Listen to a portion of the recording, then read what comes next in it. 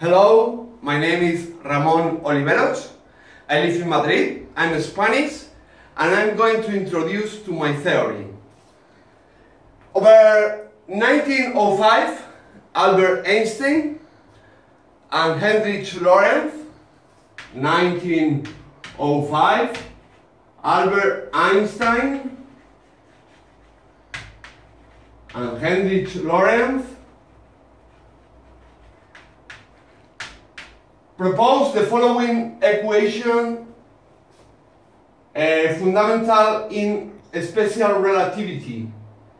That is that the mass of an observed body respect its proper mass is equal to the elapsed time of the observer respect the proper mass elapsed for the body, and this quantity is equal to the Lorentz factor, which is equal to 1 divided by the square root of 1 minus the speed of the observer squared divided by the speed of light squared.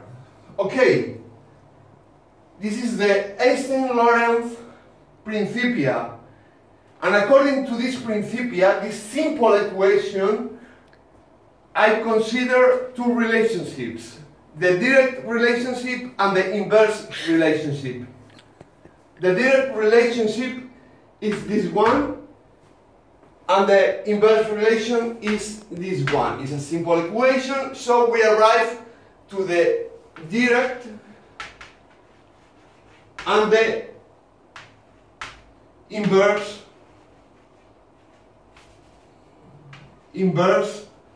relationships. Direct and inverse. The direct relationship is my theory. Is dt is equal to the Oliveros constant by m, and also the direct relationship is equal to the Oliveros constant by the proper mass. Direct, inverse. Inverse, it means that m dt d tau, is equal to the Planck constant divided by the squared speed of light, and also in zero dt is equal to the Planck constant divided by the squared speed of light.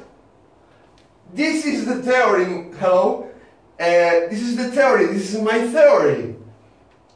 And what is the Oliveros constant? What is the value of the Oliveros constant?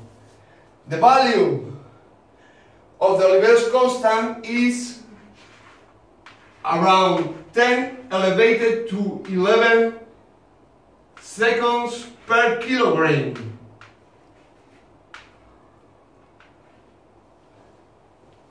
This is all, my friends. This is all.